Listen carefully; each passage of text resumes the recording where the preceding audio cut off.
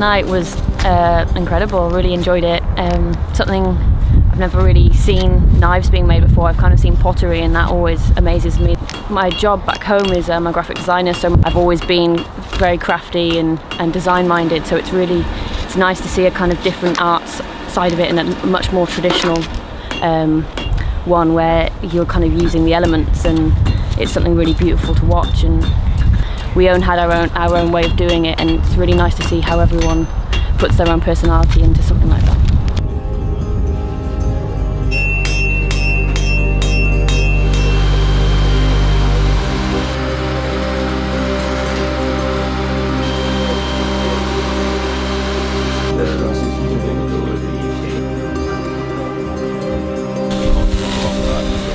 This was just like a piece of metal, and then I made it in a blacksmith like this knife, and I'm really proud of it.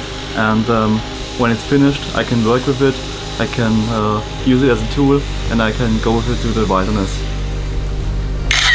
It's not like everybody waiting for me. Say something. Picture you in shot.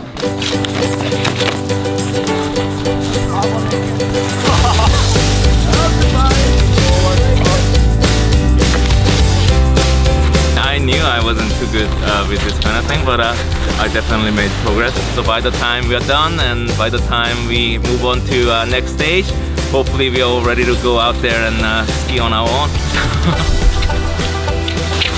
It's always hard uphill, downhill is more fun. Let's go.